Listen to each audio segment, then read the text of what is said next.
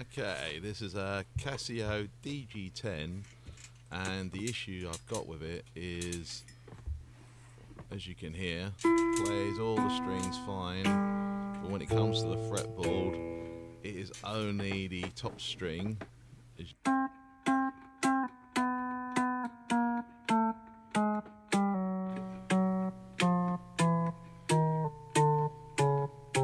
This second string works a little bit, but it suddenly just goes off, and then the rest of the strings you're getting absolutely nothing at all. So the plan is to take it apart, have a look inside, and yeah, just see what's going on with it, see if it's fixable or not. Yeah. So again, no matter what fret you're pressing there, you're just getting nothing. And the way this guitar works, unlike a normal guitar where you would tune your strings to different notes, this one literally relies on the bridge itself showing that a string's been pressed. Another issue with it, listen.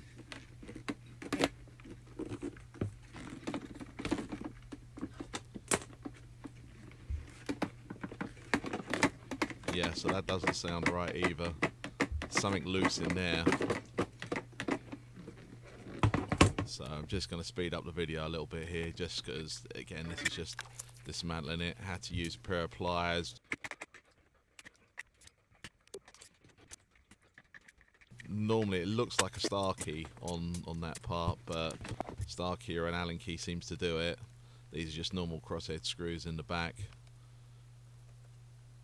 At this point here, I kind of thought that would be it. I'd just take this back plate off and the neck should just come off, but no, for some reason it is just a plastic plate there. Sorry, a metal plate. It doesn't really do anything at all. So yeah, just removing all the screws just to have a look inside. It's the first time I've taken this apart. I did buy it as not working on eBay, and the person I bought it from did say it was working. They took it apart, cleaned it, and when they put it back together again, it wasn't working. So so yeah, I kind of thought chances are it might be fixable, might not, but price was okay for it.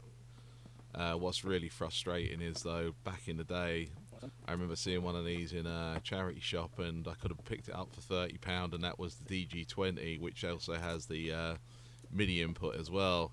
And at the time they were going so cheap, I just didn't bother with it. Now, a working version of one of these is crazy money, really, for what it is. But yeah, without that fretboard working, unlike a regular guitar where you could just tune the strings, this one doesn't. You don't need to tune your strings to any particular level or anything. It just literally relies on you pressing a string or moving a string and then hitting a fretboard at a particular area, and that's what gives it its signal back to play a sound.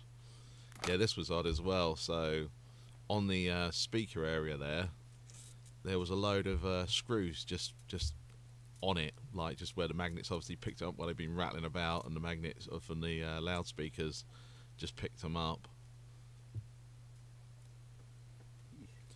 So yeah, just again, these are just little clips. Just need to push them together to pull the printed circuit board apart, and you'll see it's a little bit fiddly. I had to cut a little cable tie there. Yeah, just managed to get that apart, no problem. Now there's two ribbon cables that plug into the end here for the fretboard. Originally I thought maybe they had some kind of clip or something on them, but they are literally just pushing, so you've just got to pull them, brute force it a little bit, unfortunately. Good thing is they are different lengths on them ribbon cables, so it was easy to know which way to put them back in again.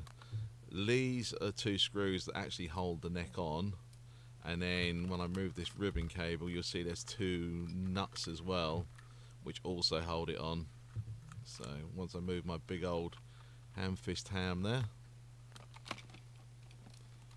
you go, and there's a little earthing cable on there by the looks of it, something to ground it down, because that's a metal plate on the other side that comes off. So yeah, just remove this. That comes apart. You can just pull the ribbon cable through. That's it, perfect. Move the body out of the way, and then we just left with that. Now listen to this. There's the metal plate coming off, fantastic. Yep, so now to strip this down, a couple of little screws there just to take the headstock off. Again, that all looks in fairly decent condition, so don't really need to do anything with that. It's holding the strings fine. So on the actual fretboard itself, at the end there's two little screws that hold it on. Now the rest of this, so as you can see here, I'm just pulling the membrane off, just because at this point, it's the first time I've taken this apart. Just pulled it off nicely.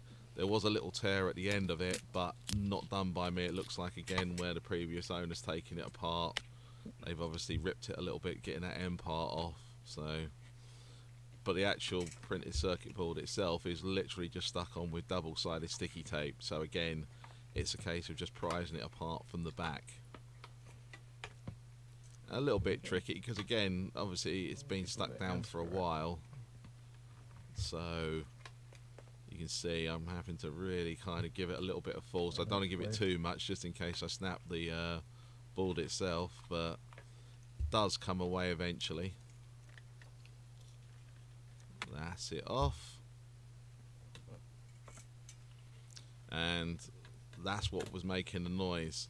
So what they've done, they've just basically put a weight in there, which is obviously to just give it a bit more of a quality feel and to give you, otherwise if it was just an empty plastic head, it would just feel a bit funny really compared to a regular guitar. So them screws that I found on the loudspeaker are from this. This is why this is floating about. So I just put them screws back in again. So one of the holes was ruined. The one closest to the body there, just completely gone. So just giving this fretboard a bit of a clean up. Again, it's just contacts and a membrane, really, very simple. There's some chips, 3 chips on the back, which I'm guessing are controller chips. It looks like when I was taking this apart, it just looks like all that had happened was one of the clips wasn't in properly. I'm just cleaning this up just because I've got it open, really. I thought might as well, doesn't hurt. But yeah, it just looks like one of the pins wasn't in properly. You see on the back there the controller chips. So again, the fun part is then putting this back together again. The good thing is to locate it at the end where the 2 bolts are. There is a kind of like dip in the rubber, so you know where to line it up, which is quite handy. But again, because it's almost like a complete membrane, if you're out slightly, it wouldn't make much difference.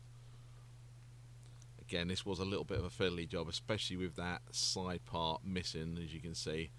Because again, I could have glued it, I could have done something with it, but for now I just wanted to see if I could actually get it running. So just put that other little part back in, and it's holding in there fine. It clips around the corner. It's not, and when it's all together, you don't even really notice it.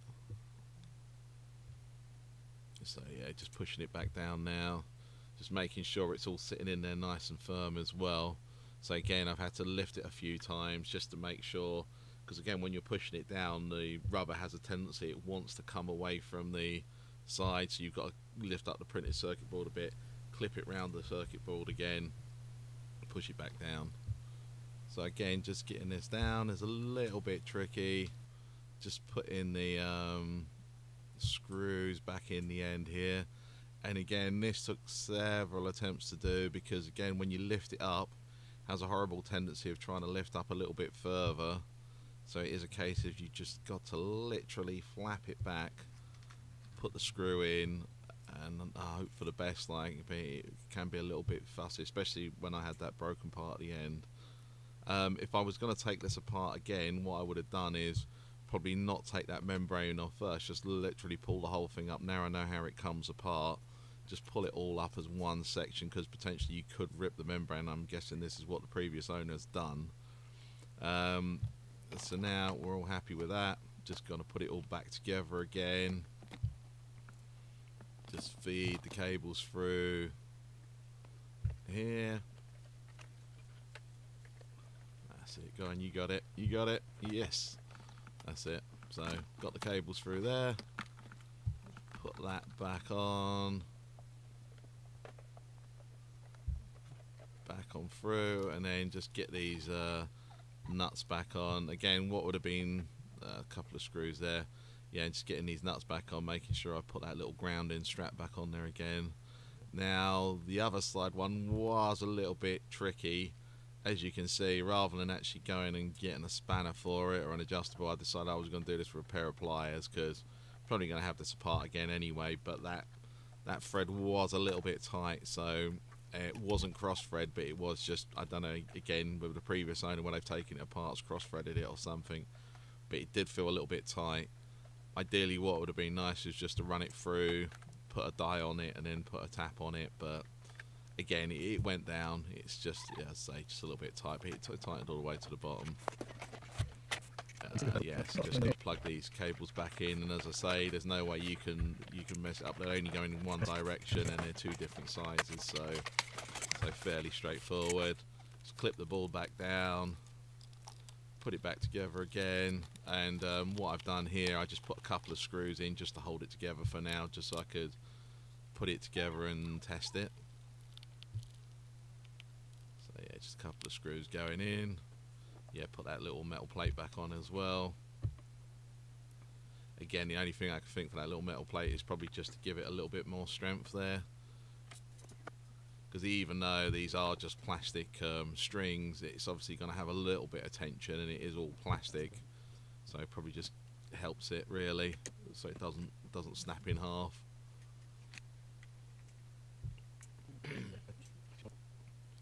Putting the strings back together, oh yeah, just putting the headstock back on.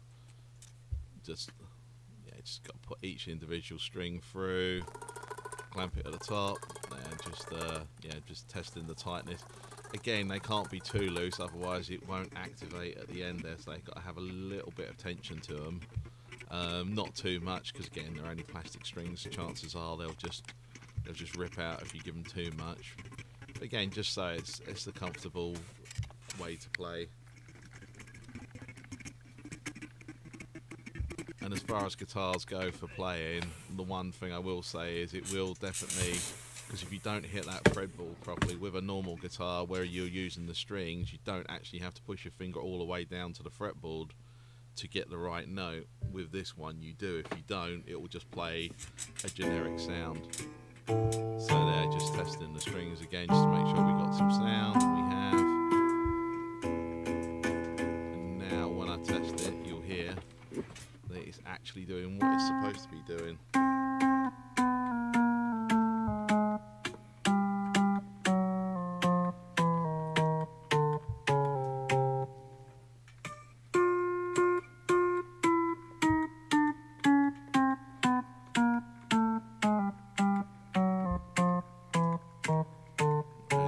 Sound quality of this thing isn't brilliant. We are talking 1980s kind of synth technology here. At some point in the future, I'm hoping I can actually fit a MIDI controller to it. I've seen something online, but as I say, for now I'm just happy that it's working. As you can hear now, these higher notes, you can actually hear they're playing now, whereas before you were just getting the same sound all the way down. Now it's actually registering on the board. So yep, looks like the fix is good. Happy days, yeah.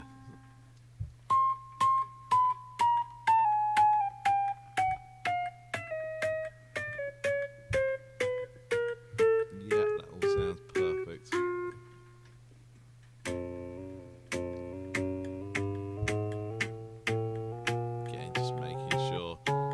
Point here as well, the strings ain't really tight enough. I did tighten them again a little bit after the video just to give me a little bit more. Just thought I'd try a different sound out to make sure that's all working. And yeah, all good.